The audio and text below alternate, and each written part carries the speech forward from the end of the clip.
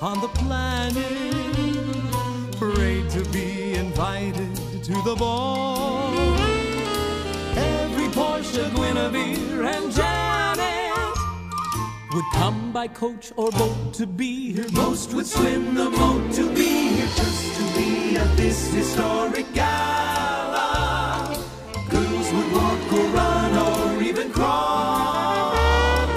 Rumor is that at this joyous scene tonight, the prince will likely choose his future queen tonight.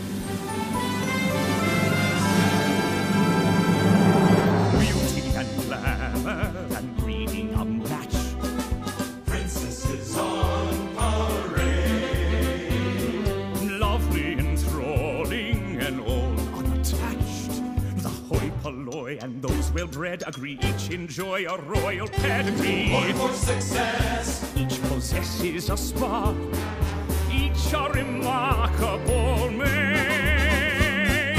Boy, oh boy, these royal highnesses all have pluses, they've no minuses. Gaze upon these princesses on parade.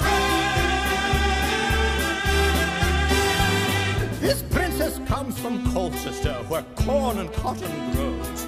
She plays croquet and harpsichord and sews her own clothes. Antonia isn't known to take the path of least resistance. She hails from southeast Fradistan and came the farthest distance. Griselda lives to help the world. She finds no task too menial. And all the other hopeful girls think she's the most congenial. Brunhilde is from Stuttgart, where our swords and armor is made. gaze upon